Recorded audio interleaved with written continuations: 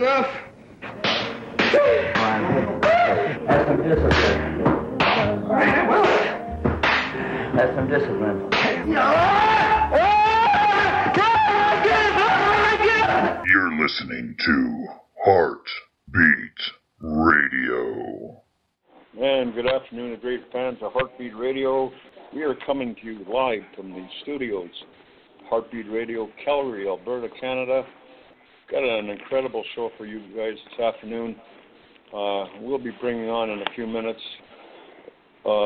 wrestling historian and writer Mr. Tom Hankins, talking about his best-selling book, The Mat, the Mob, and Music. I'll now introduce the host of the show, trainer, wrestler, promoter extraordinaire, the head of Hart Beat Radio, right from Calgary, Alberta, Canada. Welcome back, Mr. Bruce Hart. I'm looking forward to just kind of getting straight goods from Tom on some of the notorious individuals that kind of, made our business what it was. So. In his early days, he formed a band called the Untouchables, and he became a house band at the Dance Land in the Midwest for several groups such as the Dave Clark Five, Chuck Berry, the Everly Brothers, the Doors, Sam the Sham and the Pharaohs, Chubby Checker, Marty Robbins, and the list goes on and on and on. Tom went on, got into the wrestling business, and then he got involved with some other businesses, and he's told me he's still a full-time musician right now. But without any further ado, I'd like to bring on Mr. Tom Hankins, and welcome to Hart Beat Radio, Tom. Well, thank you. It's a pleasure to be here. How did you kind of evolve to, I gather you were a musician first, or? Well, actually, when I was 12 years old, I started hanging out at the promoter's office every time they'd come to Cedar Rapids for wrestling. The promoter was Art Mitchell for the local shows there, but Gus Karras from Kansas City would come up sometimes. And they'd let me in the box office. I'd sit there all day Saturday talking to him every Saturday or every other Saturday, talking to him about wrestling. And that was a couple of years before I got into music. I think I was 14 when I started a band. And so wrestling was actually my first love. Who were some of the guys? Remember the first match I ever saw in 1958 on TV was Hans Schmidt and Farmer Don Marlin. And for some reason, I'll never forget that match.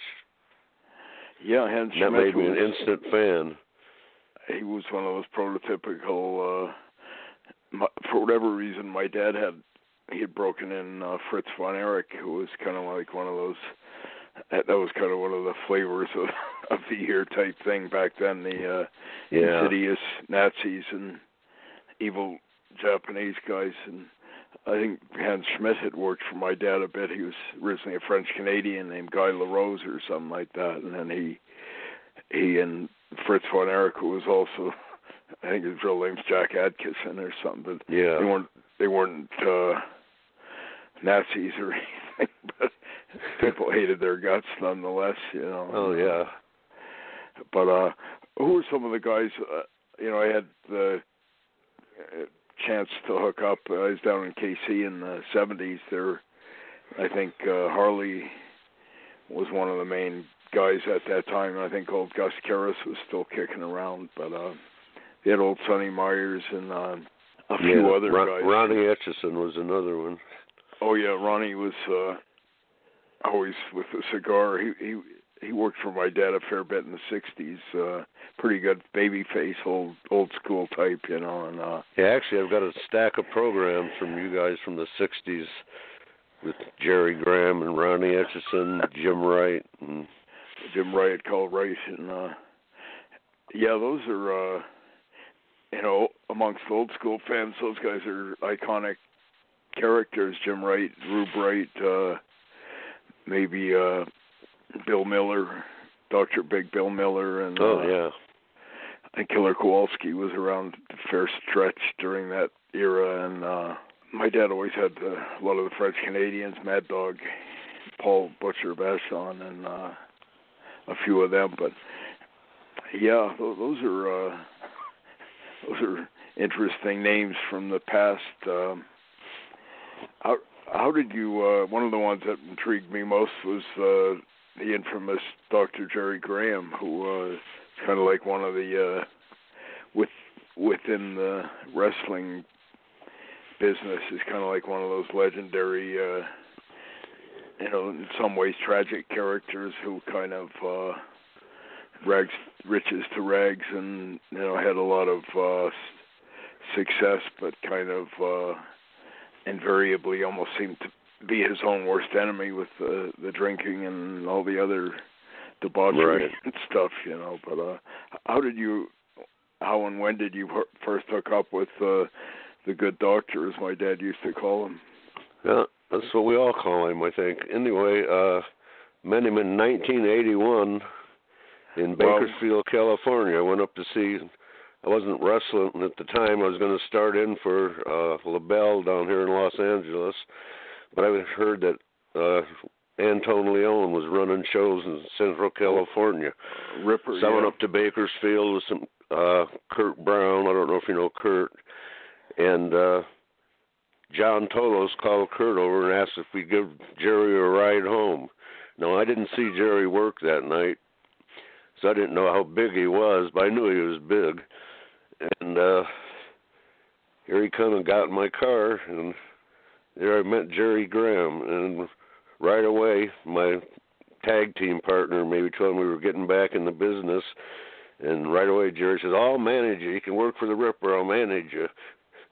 And I thought, well, that's probably bullshit, because he was kind of at the end of his career right there, although he did go on a few more years. But I met him in 81 and hung out with him until he died, with 97, I think. And he trained me in how to shoot. And sad to say, like the last 30 years of Jerry's career were like kind of the downhill slide, I remember the old fart was he was up here for my dad in the early 60s after he had a pretty epic run in New York for Vince Sr. He and his so-called brother Eddie Graham, they were working a lot with Argentina Rocca and all like that in the late 50s. They were the big ticket. And then Jerry came up to Calgary in the early 60s, and I remember that. And he was already on the downhill slide then. He was having a lot of alcohol problems, and as you probably saw, he was like one of those kind of ugly. Oh drunks. yeah, I've never seen anybody drink as much as him except Andre. And he disappeared for a few years. I remember he came back to Calgary in the late, I think it was about 1970 or so, and my dad had a big football player, bodybuilder, musclehead type that he was breaking in at the time named Wayne Coleman. And Jerry staggered into the dressing room. I think he had messed himself, and he was in a pretty rough state. And I remember he staggered into the dressing room in Calgary, and my dad had this big Wayne Coleman and another big football player named Angelo Mosca. They were kind of breaking in at that time, and I think Jerry had excrement on his hands and pretty rough state. And he comes up to this Wayne Coleman and it says, "My name is Balls." And I remember Jerry Graham, Wayne Coleman squeezed Jerry's head and kind of brought him to his knees and said, my name is Dick, you go. That was the first meeting between them. And about a month later, Dr. Jerry had persuaded Coleman to leave Calgary, and he took him down to Los Angeles, maybe for Mike LaBelle or whatever, and he convinced Coleman to change his name to Superstar Billy Graham, which became the big ticket. He later on became like the WWE World Champion and was like kind of one of those big superstars of that era. But somehow their Dr. Jerry, tagged along for a while, and he had done the same back in the early 60s with us. My dad had another big kind of guy who was breaking in named turned out to be Crazy Luke Graham, but Dr. Jerry kind of took him under his wing, but he was kind of one of those polarizing figures in the business, old Dr. Jerry, because he actually had some uncanny ability to get heat. He knew how to kind of talk the talk, and had not bad ring psychology from what my dad told me. He was pretty, good at kind of generating heat, and whatever he did seemed to get over, even though near the end, first night I worked wrestle in Bakersfield, and he was with us. I became immediately hated up there just walking out to the ring with him. Oh, yeah, he seemed to have throwing shit at us. And the heel shtick down, and he didn't do that much. By the end, he wasn't able to do too much. He was in such no, all he could do was blade. And that was about it. He had, he was so out of shape, and he almost had like he looked kind of like a more, grotesque version of Adrian Adonis later on, with the big belly and the skinny little arms and the skinny legs, And he didn't do too much else other than blade, and did a bit of, we were scheduled to go to Africa and Haiti in '84, I think it was, and I can only imagine, And I'm glad we didn't go. I ripped out my knee right before we went, so we couldn't go. But I can only imagine the trouble he'd get in over there. The funny thing is, I was told he was one of Vince McMahon Jr.'s when Vince, I guess, was growing up, or kind of a kid around the business back in the 50s. I've read many different places that Vince admired. That was like his big, kind of hero, or the guy that he aspired to, or whatever, back in the day. And then I was told later on, near maybe the end of his life in the 80s or something, Vince actually tried to get Jerry Graham. I know my brothers told me that when they were down in WWE, that Dr. Jerry was being brought back by Vince, and Vince had him in a tryout to like a Betty Ford type place, and he was going to bring him back to have another run. And we were all intrigued, because as I said before, he'd been on his last legs back in the 60s. The most amazing thing was that he was still alive, with all the the whatever, the debauchery and the drinking and all the other stuff that he had done, but I heard I was shocked when he told me that he got him and me and two other guys to be his sons, and he went on TNT Tuesday Night Titan show and plugged us coming in, and I don't know how long I would have lasted. Vince probably would have fired me within a week, or I'd have quit. But we never. Well, I had a deal with Pat Patterson that negated all that, so we never did get in there. But probably just as well, I guess. Yeah, it was kind of. I think Jerry, by the end or the last 30 years of his career, was, kind of taking guys like Billy Graham or guys like you or whoever, and kind of tagging along for the ride. But he still had that ability to kind of. Most promoters, even including my dad, would kind of always give the old fart one more shot. They'd always kind of.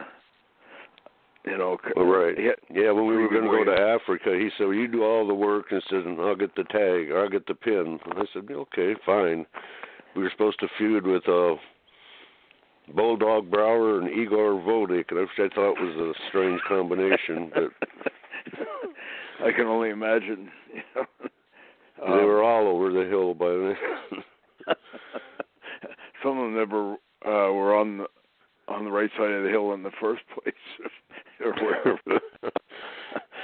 No, that's the truth. Tom, we got a caller, Pierre from Victoria, British Columbia. He said, "Can you ask?" He's been reading your book, and he said he wanted to ask Tom about Jack Pfeiffer. If you have any comments about him, I think you may have met him somewhere in your day. About who? Jack Pfeiffer? Jack Pfeiffer. Oh, Jack Pfeiffer. Yeah, I met him in 1964. I was on the way to the New York World's Fair. He was like one of those legendary old, characters. Yeah, and I'd read about him in Ring magazine, knew who he was and everything. I know when I was a kid, he used to send my dad these programs, and it was amusing because he had all these guys that he would, they're all kind of knockoffs of whoever was the big stars at the time, like Bruno Sammartino, or you'd have a guy named Bruno Sammartino or something like that. Pancho Valdez, yeah. Yeah, and, Naldo Von Erich or stuff like that, and he was kind of like, my dad told me he had crossed paths with Jack Pfeiffer back in the 40s when he was in New York working for Toots Mondt, and Vince Sr. was kind of like one of the guys in the office at that time, and Jack Pfeiffer was kind of, but yeah, he was one of those characters that his name's, kind of almost synonymous with all the, kind of the business going sideways type thing, but yeah. How did you cross paths with that old fart? Well, it was at a wrestling convention. I was, I guess, 15 or so, and we had a luncheon. Actually, I sat with Les Thatcher, and then after the luncheon, we were sitting around talking with Angelo Poffo and Nikolai Volkov and Wilbur Snyder and the Bruiser, and Jack Pfeiffer walks in and sits down. So I started talking to him, and he started asking about the Swedish Angel and the French Angel, and everybody he claimed to have discovered. Fargo brothers, he said he discovered. Well, he did manage them and travel with them a lot. If you read Don Fargo's book, some great stories in there about Jack. And Jack was, he was just seedy looking, but he was dressed up in a real fancy suit. It was fancy like 35 years ago, and smelled like it hadn't been cleaned in that amount of time. I'd always been told that about him, that his personal hygiene was sometimes not that, up to scratch or whatever, But. And he said, well, I'm here, I'm going to help Fred Kohler, and we're going to save Chicago. Angelo Poffo laughed in his face and said, was old Fred Kohler, was Fred still, was he in the downside of his career then? He was at like very end, yeah.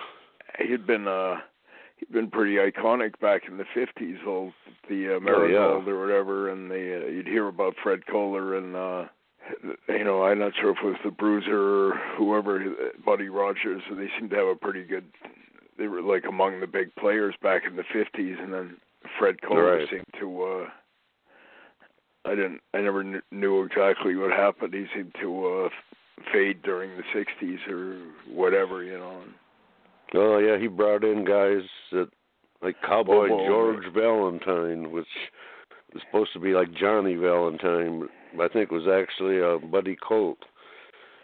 Yeah, it's funny, some of the guys that he started, I was told another one he had started was Pat Patterson back in maybe the late 50s, early 60s, somewhere. They had Pat and under some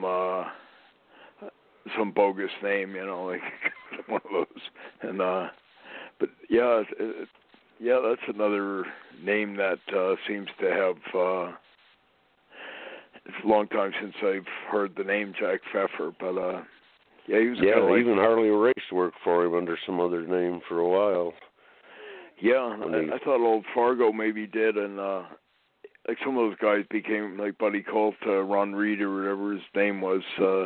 Became a pretty highly regarded heel back in the maybe the 70s, I think, was... yeah.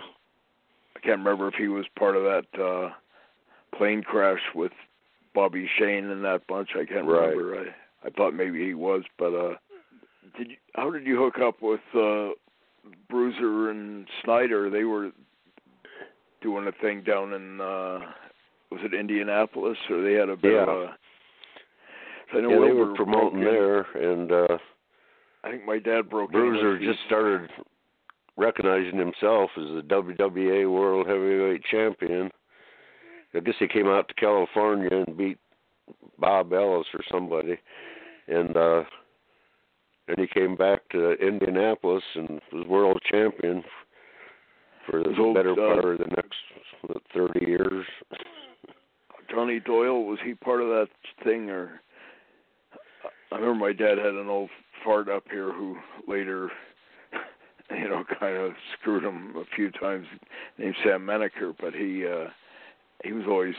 Johnny Doyle was one of his big cohorts, and I thought they were doing a lot of stuff in the... maybe with Bruiser and Snyder and that bunch in the well, I think they were in the beginning. They were... But I never met Johnny, but yeah, I know who he was. The name. I never met him either. I was pretty young then, but that was another one of those kind of... There's a group of them. You'd hear their names, and they're always kind of up to something, and Johnny Doyle and a few others, And did you ever have much involvement with Vern and Wally and that bunch, Tom, or... They were pretty... No. In fact, I moved to Minneapolis with the sole intention of getting Gagne to train me. But since I didn't have an athletic background, he wouldn't even talk to me. I'd talk to Wally. I'd call him every day, like at 3 o'clock, and say, just give me one shot on TV. Just give me a shot. Throw me in there with Murdoch and Rose. Let him beat the shit out of me. I said, I don't care. Just give me a shot. But he wouldn't do it. They were pretty high and mighty back in the 70s. They were late 60s, early 70s. They were kind of the AWA was kind of like the territory, to make money. It was a tough place to get into. I think my dad... it was. They had so many top stars when I was living there that I know my dad I just go to the matches and sit there and study them. I never had anybody actually train me until I got started. Harley Race smartened me up on the business after he saw that I was determined. Taught me how to shake hands and said, well, you got to learn to lose before you win. It all made sense to me. That was in KC. But I was living in Minnesota, came back to Iowa one weekend to visit my family, and my tag team partner, Dan Daniels, we'd been working out for... a couple of years. Well, from 69 till 73. And in 73, early 73, we were working out in the ring in Cedar Rapids on a Sunday afternoon before the matches. And that was a boxing ring with no padding. So the guys hated working there. And the promoter at that time was Larry Lewis. And he watched us for a while, and he went down and here he comes walking with Pat O'Connor, Bob Geigel, the Viking, Danny Little Bear, Omar Atlas, everybody on the card. He sat him down in the front row, and he goes, okay, boys, let's see what you got. I'm thinking, well, this is it. Better be good. So we had a 10, 15-minute match where we'd worked on for a while. So we started on that, and after about 4 minutes, he stopped us, and I thought, uh-oh. He says, you're ready, boys. And he said, call Nick Goulas. I'll give you his number. Call him, tell him whatever you want. Let me know what you told him, and I'll back up your story. I'll tell him you've been working here. And we never actually had a match yet. So I did that. I called Nick Goulas, and I talked him into booking us. And early in 73, we started in Johnson City, Tennessee. And it was our first match. They didn't know it. It was a tag match. The payoffs were too good. Oh, they were terrible. We get $75 a week no matter where we worked. And paying your own trance. I thought he was screwing us, but I found out he's paying most guys that, except the top guys. And they got 76. Yeah. I remember he gave Jack Briscoe a bonus and made Jack so mad that he quit. Yeah, he was... Yeah, when he fired me, I couldn't help but laugh at him. Yeah, that was one of those territories where my dad had a ton of the Tennessee guys up here back, and I always used to hear the stories about Nick Goulis's penny pinching, ways or whatever, Yeah. Oh, he was. He was. How long did that stint? That was kind of like the Tennessee, from what we always used to hear, was like one of those gimmick-oriented territories. And my dad said they have a tar and feathers match every night or some damn thing. There's always some kind of yeah. gimmick. There was always a lot of stuff he put in there, and I don't know. We'd been in the business a week at the time, and he said, "Well, I want you to." He wanted, it was a tag team match. He wanted all four of us to bleed. I think he wanted to see if we had the guts to, cut ourselves, or wanted to let somebody else do it. And I said, "No, I'd do it myself. It's no problem." And so the referee had one blade he'd pass around when it came time for you to juice. It's probably pre-HIV time or something like that. And Nick could only afford one razor blade. Yeah. Broke it up and sent it to different parts of his territory, I think. Use it for 10 years. Yeah. Those Gillette blue blades from back in the day. Yeah. How long did that last for you, Tom, in Tennessee? I was there about 4 months for Nick. And then I went one Saturday morning. We had a tag team match with Jackie Fargo and Jerry Jarrett. And, of course, we were putting them over, but we were supposed to split falls, and which I didn't care either way. But they took the first fall. I was supposed to take the second fall on Fargo, and I went to pin him, but he turned me over and held my trunks and pinned me without telling me. If he'd have just told me I'm going to pin you, I wouldn't have cared. But he didn't. I just out of the thin air, I said, "Oh, fuck you, Fargo." And the camera was right on my face, live TV, and I didn't realize it. And when I got back to Nashville later that day, old Goulis was just waiting for me. He said, "What do you do down there on TV?" I said, "What do you mean?" He said, "The station man, you know how long we've been on TV down there?" I said, "No, Nick, how long?" He said, 26 years. I said, "Well, it's a long time, isn't it?" And he said, "Well, they said if we ever put you on TV again, said they'd cancel us." I said, "Well, that'd be a real shame, Nick." I knew right then he was going to fire me, and I was starting to laugh. And he said, "You think I'm funny?" I said, "Nick, I think you're fucking hilarious right now. I'm waiting for your head to explode." And he said, then Jarrett was there doing paperwork, and he looked up and said, "You guys are fired."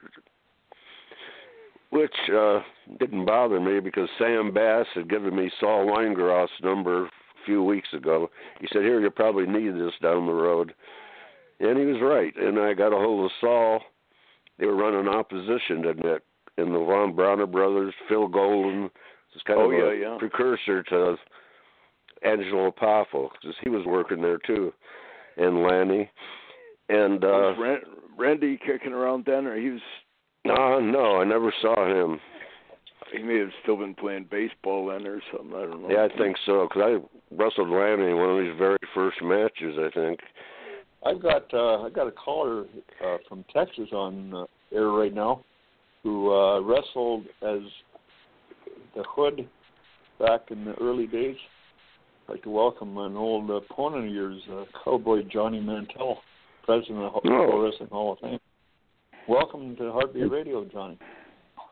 Thanks, Bob, Bruce, and Tom. And I know Tom will remember my moniker for the Hood was H was the most handsome wrestler in the world, and Double O was ounce for ounce the best wrestler in the world, and D was for the most dangerous and devastating wrestler in the world. And I think Tom and I's paths crossed a few times. Yeah.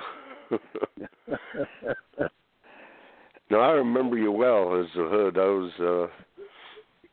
I thought you were great. First, everybody thought it was your brother, but well, first everybody thought I was Piper. When I first, oh yeah, when I that's first true. came Yeah. out and was the Hood. Everybody thought when I was was Piper. this? Was this in L.A. or maybe fill in the blanks here? When did you guys hook up, Johnny? 1980, I started to work for Mike LaBelle. Chavo Guerrero. Yeah, Chavo Guerrero took over the book and called and wanted me to come in and work a mask gimmick. And so really I have to give Chavo a lot of the credit. It was his idea of the Hood deal, and I just sort of added little bits and pieces there. And, of course, because I trained in L.A. for so long with Chavo and Hector and Mondo and Tora Tanaka and the whole crew that was always there, that I sort of learned that style, you know, and so it was very easy for Chavo and I to work long matches out there when Chavo was so over, and I really had a great time being tagged up with, of course, Ron Starr, and Don Jardine came through for a couple of weeks, and they tagged me with him, and it just really gave me an opportunity to work on top and learn sort of that part of the business, and working from the heel side, which was only my second time to really get to do that. It was really part of my experience in this business, and I loved my time in L.A. Had a lot of fun. You did a great job, I'll say that. That was a pretty good. It was easy with those crews, you know. That was a good territory back in those days. You know, you'd hear about the like the Chavos, and I'm not sure if Gordman and Goliath had already gone through there by that time, or Killer Buddy Austin had been in and out of there. That was a pretty good territory back in the early 70s there. They had a lot of iconic workers and a lot of characters. Just some of the names he mentioned, the Ron Stars and the Chavos and some of those other names, you know. Yeah. When did you start, they Tom? Definitely had good talent back then, but by the time they were done, it was the living shits, I'm telling. Who was the main culprit there in dragging it down into that level? Michael Bell. He was Tom Ernesto was a booker when I went to work for him. Tom and he only gave good. Ernesto so much money to pay the local guys or the undercard guys. He had when somebody like the Sheik came in, I know he didn't give them $75. I was making $75 a week again from LaBelle, and we were feuding with Chris Adams and Ringo Rigby. Me and my partner, we were the Reed brothers then, and we were feuding on top with them. And we met outside the office door one day, and they were coming out there looking mad. And I said, "What's wrong?" He said, "Oh, we just got paid. We only got $75 each." And I thought, "Oh, geez, I'm going to get less." But we went up there. He gave us $75. But the thing is, I could go up to Saturday nights. I'd go up to Bakersfield and work his opposition, and LaBelle didn't know it. And they only had paid me $150 for a night. So I'm making double on one night what LaBelle paid me all week.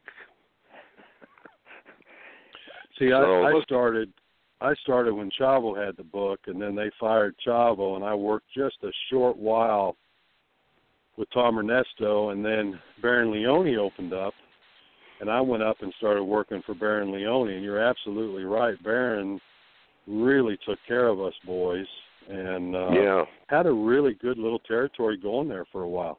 Really did. Yeah, he did. It was a lot better than L.A. I mean, no it's question about it. It's funny, back in the day, Johnny, LaBelle was like one of the main guys of the so-called NWA, which was the big thing in those days. And I remember the Sam Muchnicks and the Jim Barnetts and all those guys who were kind of the hierarchy of the NWA. They would call Stu, who was an NWA member, charter member, and all like that. Right. And it was like these guys you're not allowed to, don't book any of these guys because they all worked for Ripper Leone, and that kind of thing. That was kind of the MO of the NWA back then. If anyone was working opposition to Mike LaBelle or whoever, they were supposed to be blackballed by all the other NWA guys, And, Leone wasn't really promoting the same cities as LaBelle, so I don't know how he figured he was competition, because Leone bought out Louis Miller. He paid him for his territory. And my dad told me Ripper was a pretty good guy. He had worked for my dad back in the 60s, and not a bad old heel, Antone Ripper Leone or whatever. A great guy, ran a great business, and we really worked more of Roy Shire's towns than we did Mike LaBelle's towns. I mean, we worked Stockton and Fresno and some of those northern towns that Roy Shires had run for years, and we did very well in them. My dad told me he had no axe to grind at all with Ripper. I think he used a lot of guys that Ripper would call to and send some guys up there and that kind of thing. But my dad was not a huge fan of old Mike. He said LaBelle never had done anything for him, and he was one day I asked Mike, they said, somebody asked me, did anybody ever argue with him or get mad at him? I said, well, everybody hated him. I said, but I said to his face, I said, what's it feel like to kill a major territory like you did? And he didn't like that too well, but it's already was dead. Yeah. I was wrestling Mondo Guerrero in the last card they had at the sports arena before WWF came in. And we were supposed to go to a 30-minute Broadway. After about 10 minutes, I said, let's get the fuck out of here. And I said, pin me. So I let him pin me. And Ernesto never said a word about it. I think everybody was coming up with their own finishes. No matter what he'd tell them, they just ignore him and do what they want. That pretty much killed the territory. That had been the guys he had underneath are all mostly Mexican guys with hoods on and claiming to be sweet brown sugar, and I forget, Kiss was another one. I don't know who he was. And they had Diamond Timothy Flowers. He was there for a while. Oh yeah, Tim Reed. Yeah. I know my downfall with Mike LaBelle was I was in high school and my brother Kenny was out there wrestling for Mike. And Kenny and Piper and Chavo and all of them just had the territory rocking and rolling. And they brought Mil Moscaris in. And, of course, Mil, had to beat my brother 2 straight in the middle of the ring at the Olympic Auditorium. And it just killed the territory for about 3 or 4 months for him to get it back up and going again. So when I was out there under the mask as the Hood, I was up in the booking office one day with Chavo. We were sort of working on bookings and stuff, and Mike come in, and Mike said, hey, I got Mil Moscaris is coming in about 6 weeks. I need you to work with him when he comes to L.A. And I looked right at him, and I said, Mike, I'm not working with him. And he said, what do you mean? If I'm the boss and I tell you to work with him, you're working with him. I said, well, I'm going to tell you right now, you book me with him, I'm going to kick his little Mexican ass. And Chavo looked over at me and got madder than horrid at me for talking back to Mike like that, but I meant it. I wasn't going to work with him and let him just beat me 2 straight out in the middle of the ring for no reason. When we were drawing, the house was picking up. We were starting to make a little bit of money. The crowd was coming on Friday nights. We were getting people back up in the balcony, and I wasn't gonna work with him. So they put Dynamite Jack Evans, Eric Verbal, with him, and he beat him 2 straight right in the middle of the ring. And that was my downfall with Mike. Was I was one of the guys that I'd speak back and speak my mind, and I just don't see anything wrong with that when you're talking about business. And if business is improving, why would you just bring some Hollywood actor in and just put him over your top heel just because? It's not like the world champion coming over and making your guy look better. It's about bringing a guy in and making your guy look worse. So that was my downfall with Mike. Oh, that's pretty much what I thought of him. Yeah, I couldn't believe how he killed this city. He was as cheap as Nick Goulas. He was a West Coast version of Nick Goulas, basically. Was old? I didn't know everybody hated him, except I thought I was the only one. Then I found out everybody hated him. Yeah, I remember he used to hold court at the back in the day at the NWA conventions. They'd have that dog and pony show every. Yeah. It was usually in August in Las Vegas at the Dunes Hotel or whatever, and Mike LaBelle was like one of the, vice president or something like that. But that's the first time I ever met him, and he was like looking down his nose at everybody. And for whatever reason, my dad, even though he'd been a charter member of the NWA, Mike LaBelle always treated us like we were kind of backwoods hillbillies or something because we were from Canada or like that kind of thing, and he's always kind of talking down to us. I think Mike LaBelle's big crony around that time was that old Jim Barnett, who was Jimsy, as everyone called him, and they were kind of like dictating to everyone. Well, they were two peas in a pod, let's just put it that way. Yeah. And it reminded me of that movie Good Morning Vietnam, where that the Bruno Kirby character, Mike LaBelle, was kind of like that, and talking down to Stu and a few others, old Fritz von Erich and Harley, and he didn't. I remember one time he reproached Harley or Fritz for dropping some F-bombs during the meeting, and Harley made some disparaging reference to fags or whatever the hell, but I remember it was, I was kind of just young in the business, and it was the first time I'd ever seen any of these guys, and you got Jimsy, and I think Sam Muchnick was still around then, but he was sort of like, even above that, he let Mike LaBelle and Barnett kind of run the thing for him, but I remember it was kind of like this interesting dynamic of all these egomaniacs. I still remember the first time I met Sam Muchnick. Bobby Bruns was working out helping book Kansas City or hanging around anyway. And he said, "Well, I'm working in St. Louis too." He said, "If you come down there," he said, "look me up. I'll be at the Claridge Hotel." And I said, "Okay."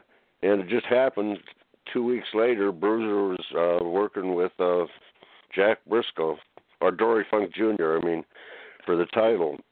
Oh, and yeah. We were down there at the Checker Dome to see him, so we went up to Sam's office and asked to see Bob Bruns. And the secretary said, "Well, he doesn't work here anymore." And Sam come walking out of his office to see who was there. And here we are, two long-haired guys, hair down to our shoulders. And I was almost speechless because I knew he controlled wrestling. And, he was like one of the godfathers of the business back then. Oh, yeah. And little I know, another 2 years I'd be working for him on TV down there. And he was a good payoff guy too. Yeah, I never heard that many bad things about Sam. I hear, I can't say I've ever heard too much bad about him, but the other guys like you were mentioning, LaBelle and I've never heard too many nice things said about him, even from his own brother, half brother Gene LaBelle. Who couldn't stand him either. So. Yeah. I think Gene should have had a lot more control of that out there. I don't know. I'm not sure who made Mike the boss. I think if Gene would have had a little more control and power out there, I think the LA territory would have stayed a good territory to go to. But I was going to ask you, Johnny, how did you guys work any more after that, or did you guys just have that you and Tom interact in L.A.? Did you guys do anything after that in any other territories? I don't know that our paths crossed again, did they, Tom? I came back here to Texas and stayed going to Japan and working between Mid-South and Dallas, and I don't know that our paths crossed again after that. Well, you might not remember this, probably don't, but I actually wrestled you in a shoot.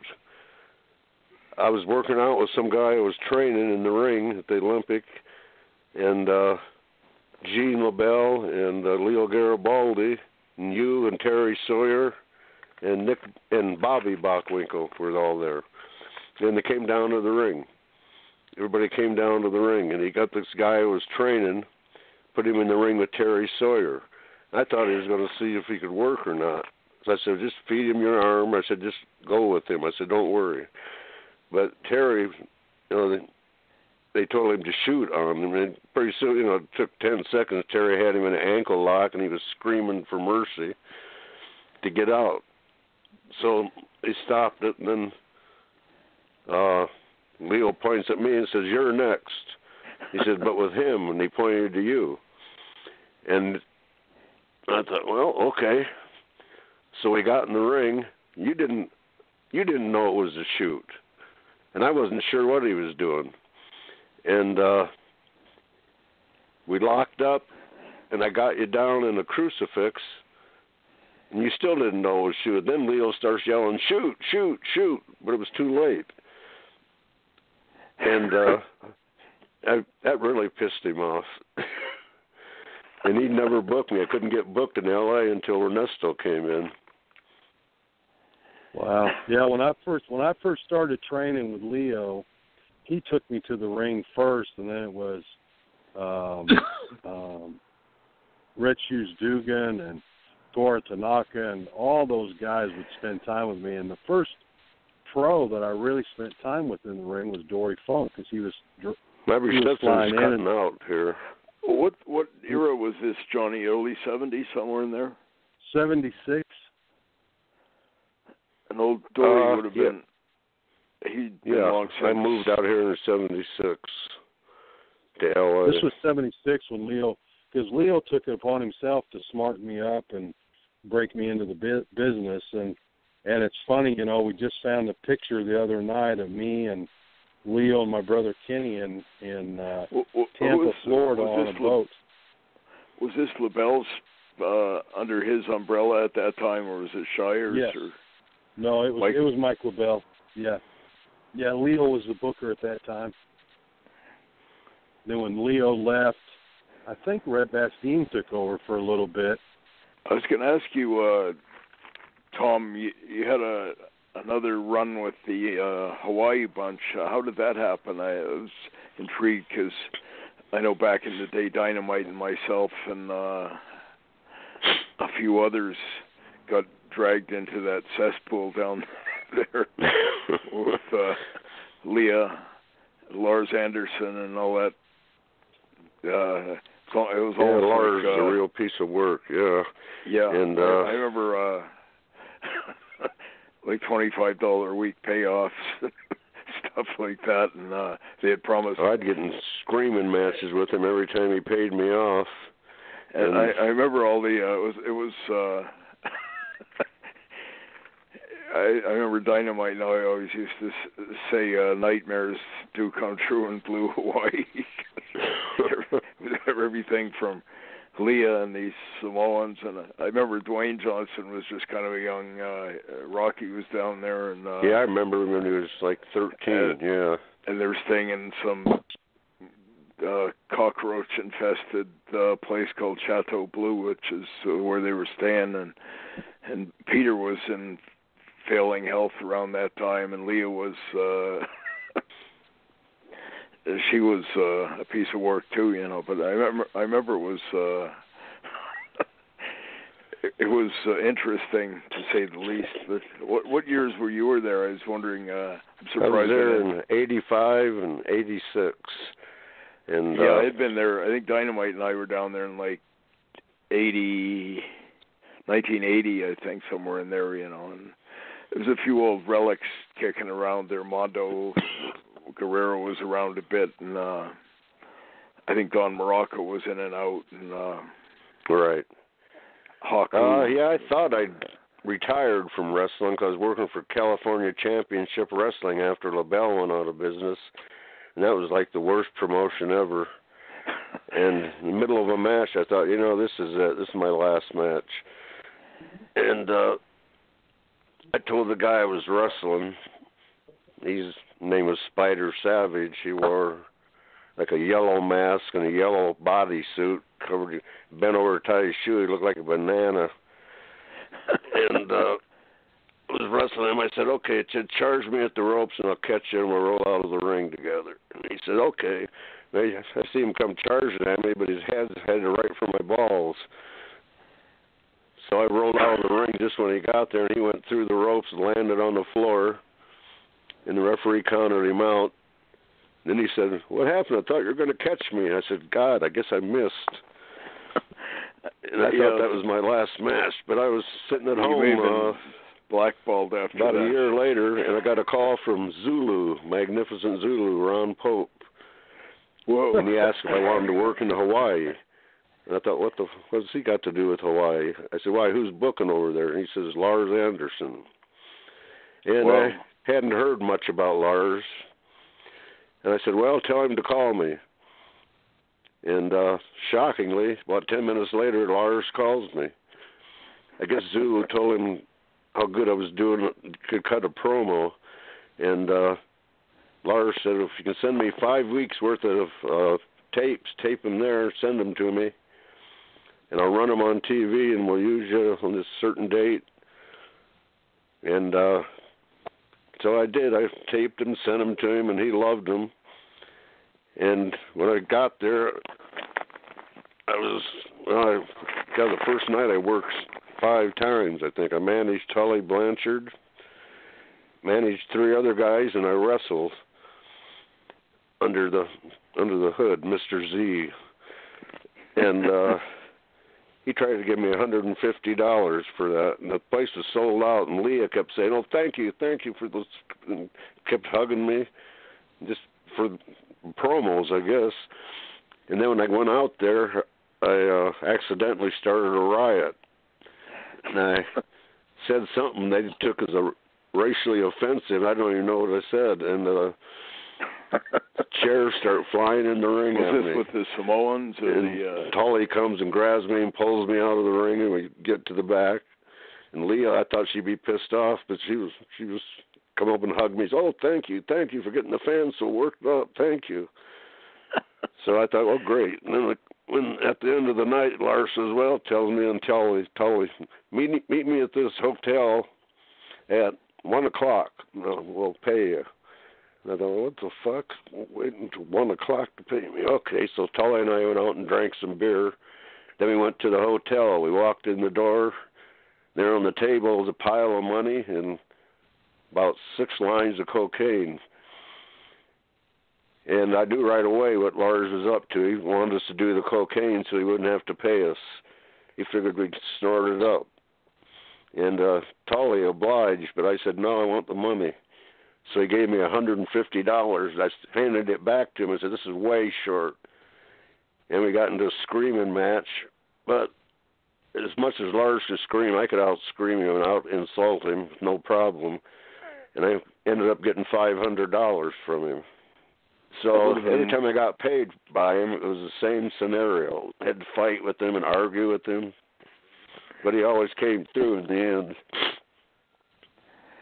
How long did you last there, Tom? That was a tough place to make a living, as I recall. Yeah. Although when I got to Hawaii, I fell in love with it. I had no inclination to even go there before. Well, as soon as I got there, I fell in love with it. And almost moved there. The TV announcers had a car dealership, too, and offered me a job selling cars. Because I guess he liked my promos. So, and I turned him down, but I don't know. Maybe I'd be sitting on the beach right now instead of in smoggy L.A. Hey, well, guys, I wanted to call in and say hi to Tom and Bob and Bruce. Thank you guys for everything you do. Tom, you get a chance, you need to visit us in Wichita Falls and come see the PWHF, man. I think you'd love to be here and see what we're doing. That's a true Hall of Fame there. Thanks, Johnny. And again, Bob Yeah. Johnson here from, we're talking to Tom Hankins and Bruce Hart here on Hart Beat Radio on PWP Nation. What a great show we've had so far. I've got a couple of questions from a couple of our fans. I have one question here from Brian in Idaho. Brian said he has read your book, Tom, and if you could talk a little bit about your career with Fat Eddie. If you could Fat Eddie, Eddie Wiedelstadt.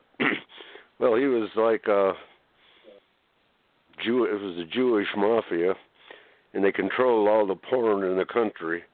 They had a big warehouse in Cleveland. It was like 2 blocks square, all filled with porn, and they'd ship it out all over the country. I think that's the first time we've ever had the word porn on our show, Tom. Yeah, and I managed, I think 7 stores from him from Indiana to Utah, and collect the money out of the movie arcades. Well, I didn't collect it because I wasn't going in there. But how did you cross paths with Fat Eddie or Fast Eddie or whatever his name is? My mother-in-law was working as a nanny for him, and I'd just come back from Kentucky wrestling, and I was going to go to Mississippi, but I came back to Iowa for a couple of weeks, and he asked me if I wanted to be his warehouse manager. I don't know why, but I had bleached blonde hair, and I guess I looked like a wrestler, and he asked me if I wanted to be his warehouse manager. I said, I'm going to Mississippi. He said, well, you'll make more money here, I guarantee you. And he was right. And I started out on the way to Mississippi, and after about an hour, I started, fuck it. And I turned around, went back home. I said, okay, I'll take your job. And only thing is, I didn't call Saul Weingroff and tell him. He's the one that booked me down into Mississippi. I should have called him. I regret that. And but then I went to work for Eddie, and within a month, I was like his right-hand man. Travel with him everywhere. He'd go get and pick fights with people and make me fight them, me and his other bodyguards. And it was unbelievable. The amount of money came in. Everybody was stealing from him, and he didn't even miss it. He made so much money. And he got busted on taxes, did 7 years in the prison hospital, and I think he's back in again. They busted him a couple of years ago, and he's back in again. But it was strictly porn and magazines, novelties, films, everything. We had like 3 warehouses full of that stuff. And we sit out in the loading dock and roll joints and smoke joints. And there's a big empty factory building like right across the street. And I said, the FBI's probably sitting in there taping us. So I'd flip them off every now and then. And sure enough, they were in there taping us. Because when I quit, I got mad at Eddie and quit. Took the keys to all his stores and where else and threw them at him. Didn't really aim, but I hit him right between the eyes with them. And he was furious, but his bodyguard, this big black guy named Butch, was my best friend at the time. And Butch just shook his head no, he wasn't going to do nothing. He told me later he thought it was funny.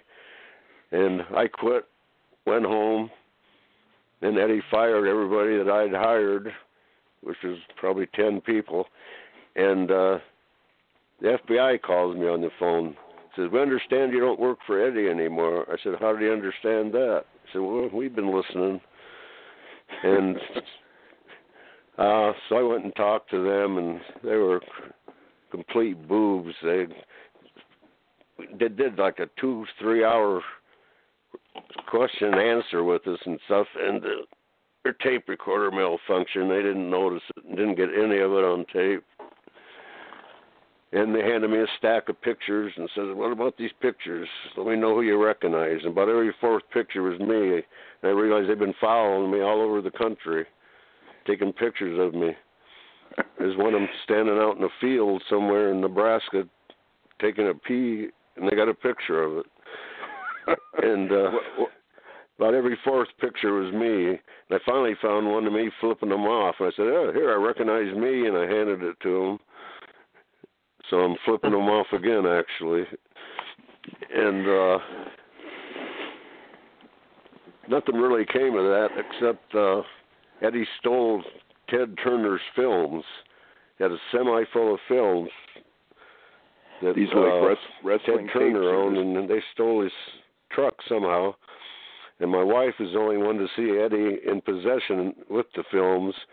And the FBI, after I moved to California, they came and got her and took her back as a witness and locked him up again for stealing the films.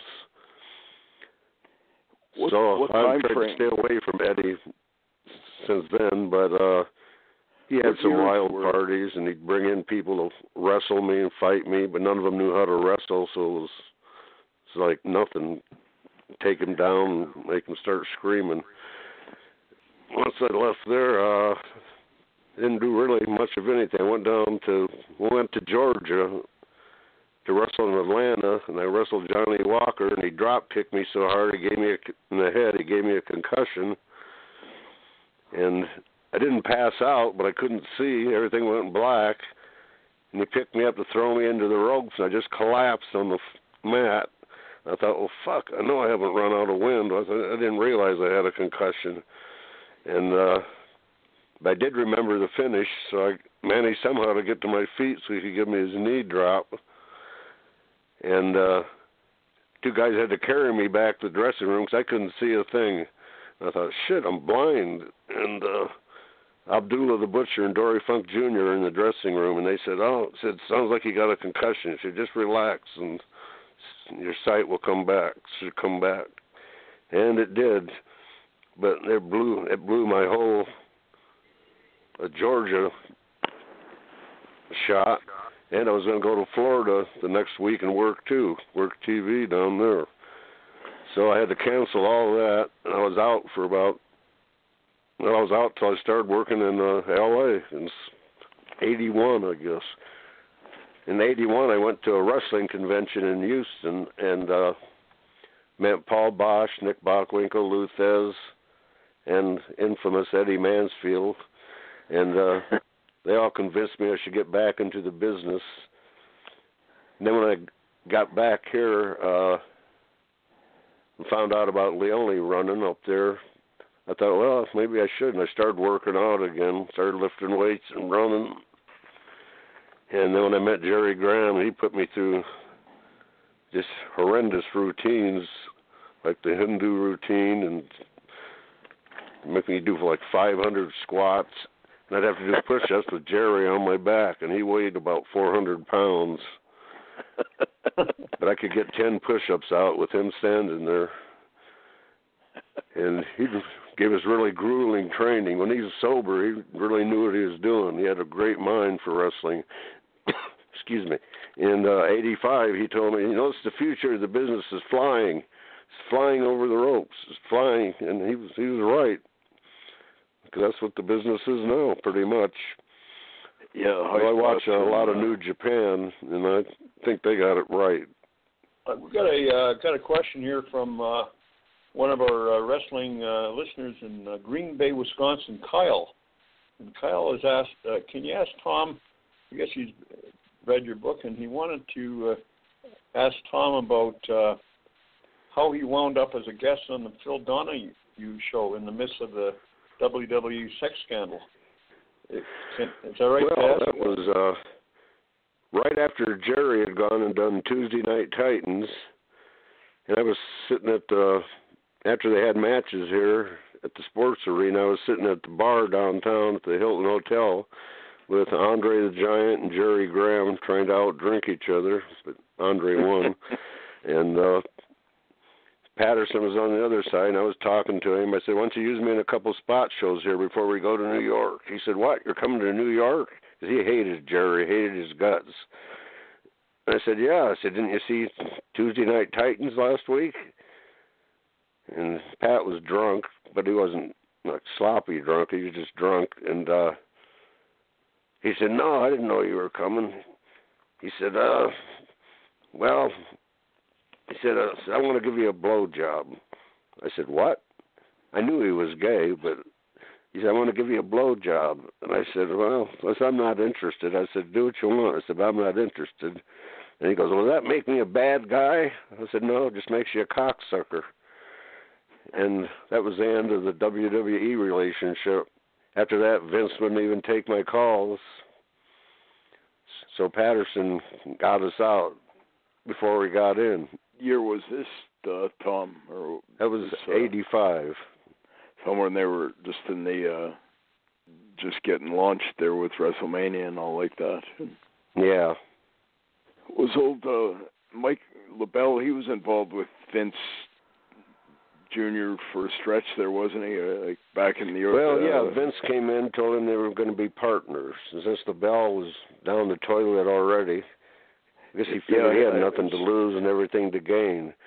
But I think they did like 2 shows together. Vince sent in some guys, and after that he cut LaBelle out. Some people say he got 10%, but I don't think he did. I think he just got cut out completely. Yeah, that's pretty much what Vince I just heard. took over. Yeah, when Vince was just getting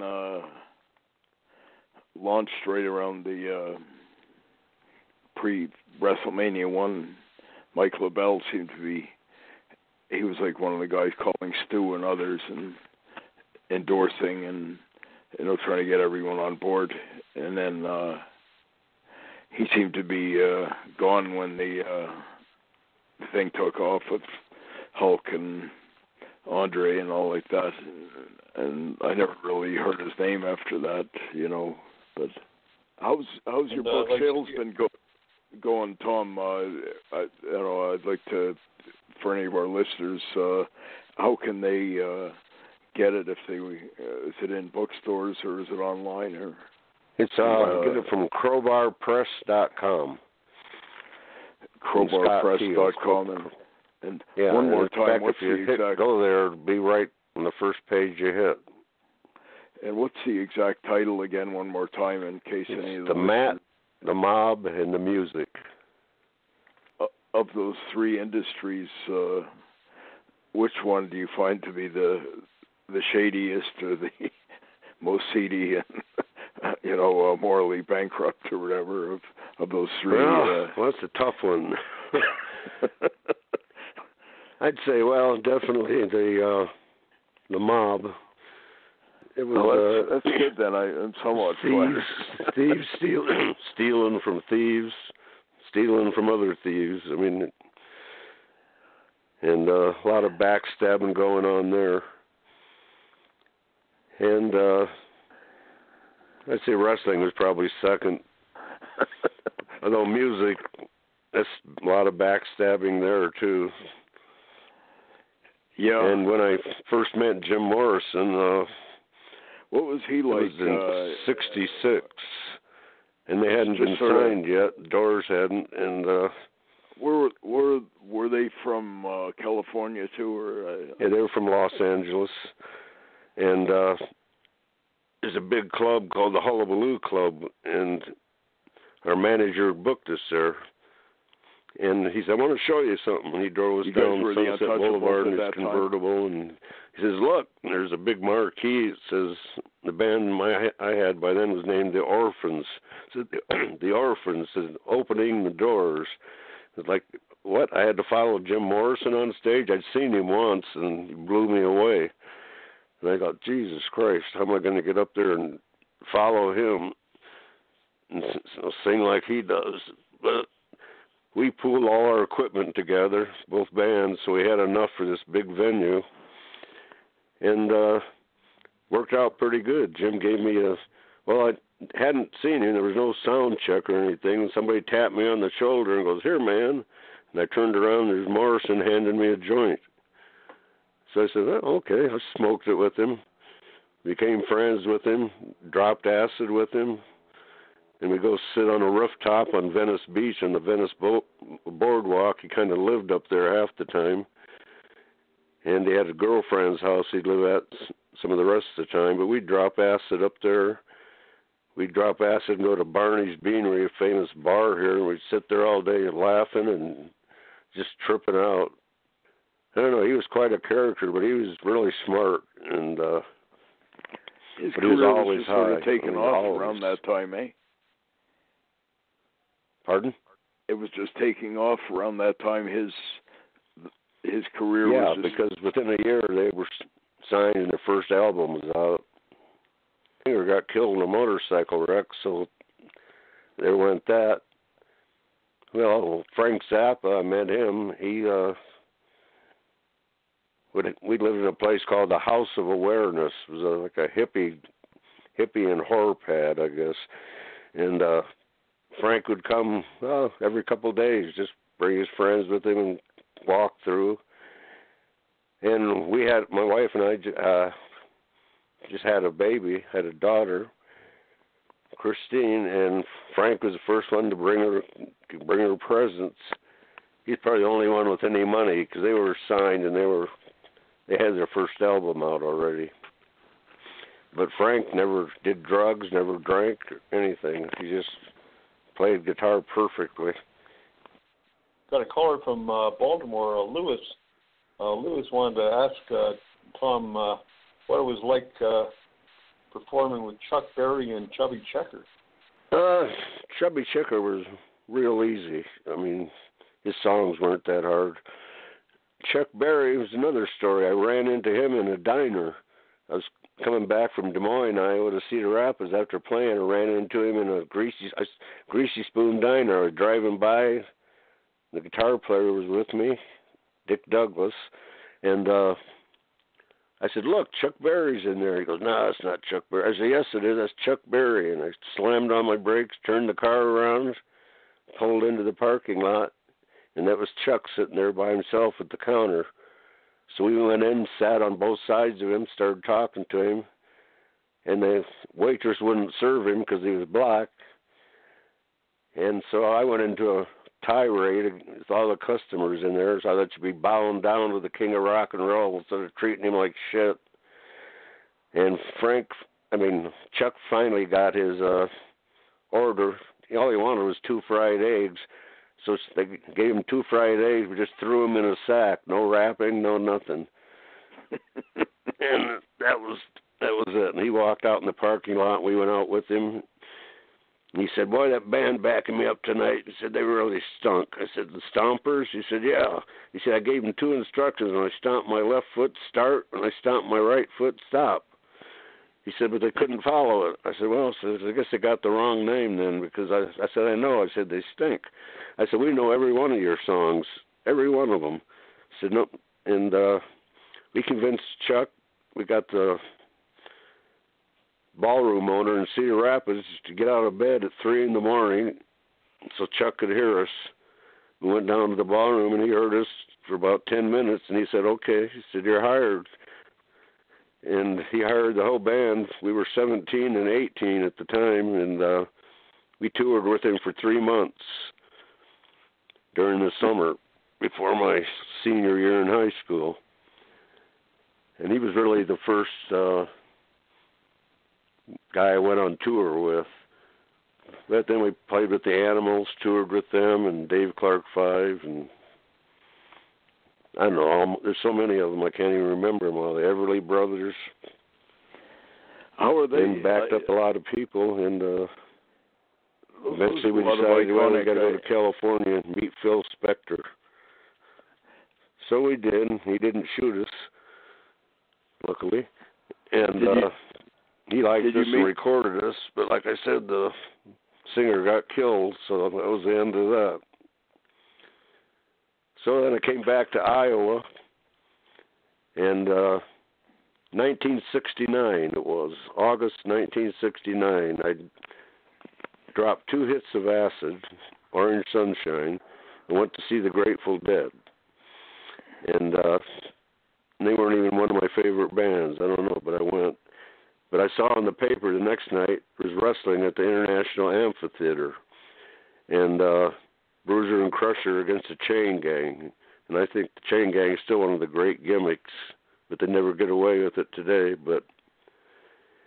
And I was still tripping. It was the second day, but I wasn't so intense. And I told my wife, I'm going to be a wrestler, because I'd always wanted to. And I said, I'm going to do it. I'm going to, after seeing all the blood and seeing the fans in Chicago, I said, oh, this is for me. So I told her I was going to be a wrestler, and she laughed at me.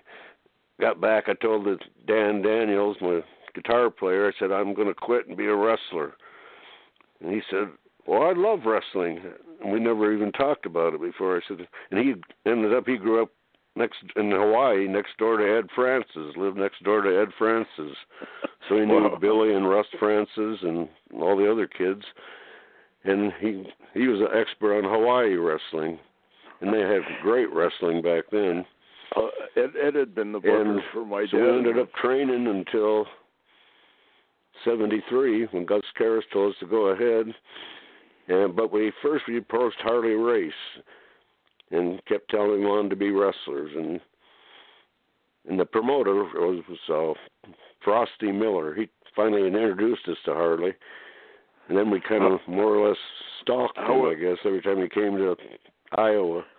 How was old Harley? And one really interesting thing, we were having dinner with him one night before the matches. And he's one of the few guys I knew that could eat a huge dinner and go out and wrestle 90 minutes. And he told us his plan to win the world title. He said, I got to work St. Louis every show. He said, I got to go to Japan as often as I can. He said, but if you don't get over in St. Louis, you're never going to get the belt. He said, I want that belt. And he did it right, just like he told us he was going to do. And I was kind of surprised that he told us that, but he knew we were smart. So I guess he didn't care, and he did everything he said he was going to do. Yeah, he was a pretty good old boy, old Harley. He was one of the best world champions I think they ever had, old Harley. But oh yeah, definitely. Do you ever still touch bases with Harley, Tom? Or I haven't since the last CAC that I went to, which is probably 7 years ago. Oh, is that right? Yeah, we had him on our show a few times last year.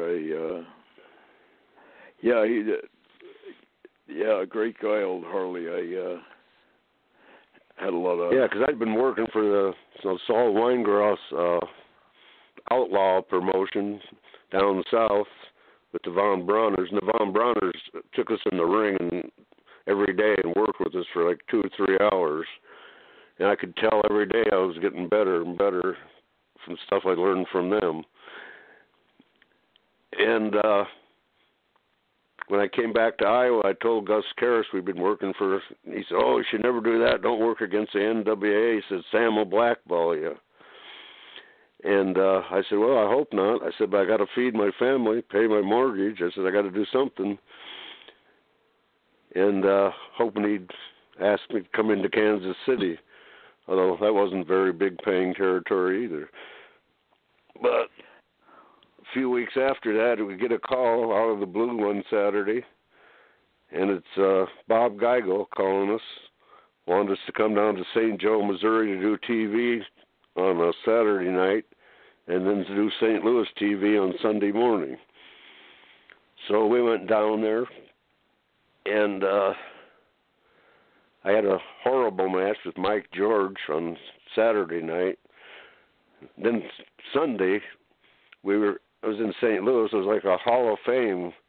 First, Bill Miller, Hans Schmidt walks in, Bill Miller, Ron Fuller, Jack Briscoe, Pat O'Connor, Harley Race, just yeah, those are Ron all Schmidt, icons. Black Angus, and there was surrounded by greatness. It was like a living Hall of Fame in there to me, and I was in awe of it. And then they called. I think Race said I was going as Charlie Reed at the time. He goes, Reed, Briscoe, come over here. I thought, oh shit, I'm going to wrestle the world champion. I said, great. And sure enough, I was. And they told us to go, I don't know how many minutes, 6, 7 minutes. And there was one spot where I was going to get drop kicked through the ropes out on the floor. Then Harley Race was going to come out and act like he was plotting with me. And then Bristol would get out of the ring and argue with him. Then I Pearl Harbor Jack from behind, and knocked him to the floor and jumped back in the ring.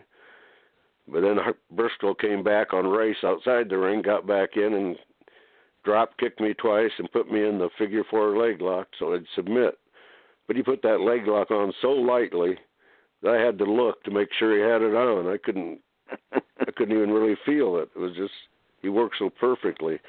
And he's probably the best guy I was ever in the ring with. He was fast. And he taught me a lot that day, that you got to be really fast, especially in St. Louis. Yeah, those are among the best workers of that era. You know, those are all icon legends, Harley and Jack, and some of the others you mentioned. You know, those are about the cream of the crop at that time. Yeah, and that day Bill Miller told me my first Dr. Jerry Graham story, and turned out it was true. So Jerry was on the way to the matches in Ohio somewhere. He already had his trunks and boots on, and his car died. And he opened up the hood and didn't know what to do. So he did the thing he did best. He got his blade out, bladed his head from ear to ear. There he was standing in the middle of the street in his wrestling trunks, blood dripping down his face. And somebody stopped to help him, and he jumped in the car and said, "Quick, take me to the TV studio," and told him where. And this guy, I imagine the driver was thinking, TV studio? I said, well, what good would blood do on radio? So he took him to the TV studio, and I asked Jerry later, is that a true story? He goes, oh, yeah, that was true. And I asked him about some of these other stories I'd heard about him. He said, yeah, it was true. And after hanging out with him, I found out they were true. And I think the last every time I was with him, it was a memorable experience. He'd do something to get in trouble somewhere. I think my dad told me the last time he ever saw Jerry Graham was maybe in the 80s or something like that. It's about 2 a.m. My dad said he was sleeping and he hears this pounding on his bedroom door.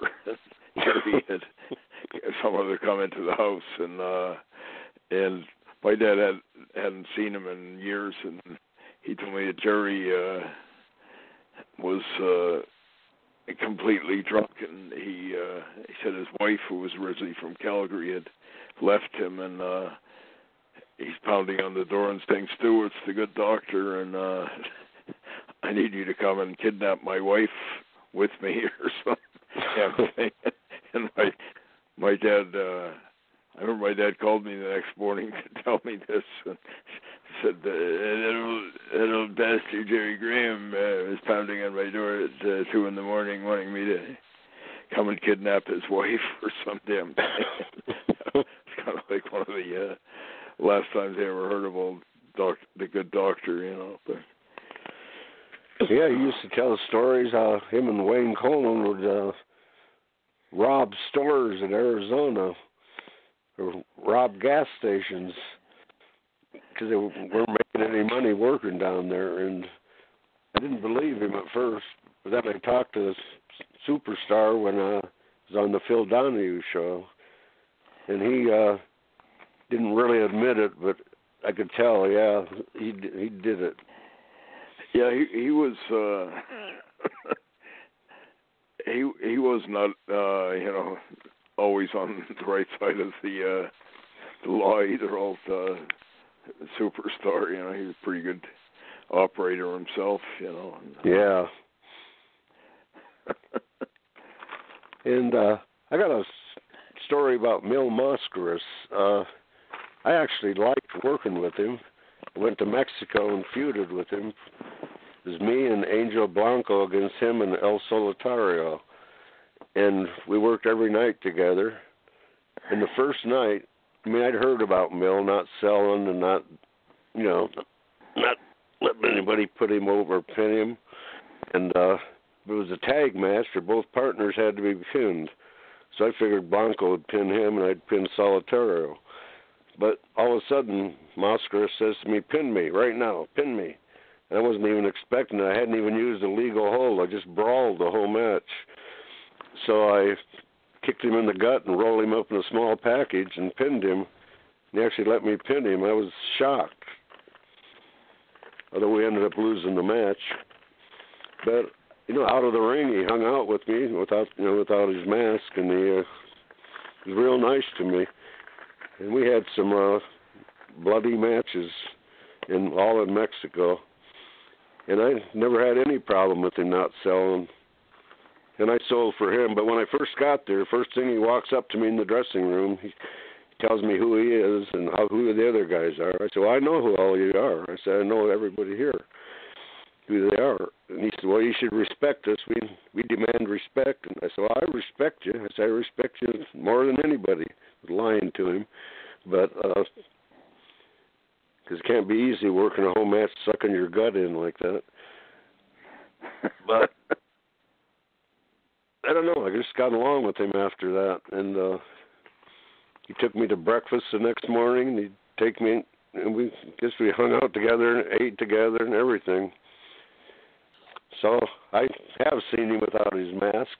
I guess not many people have, but I got to think a lot. He took it off in the dressing room, other places. But I've heard some people say that he wouldn't take it off. He won't take it off now because he's bald.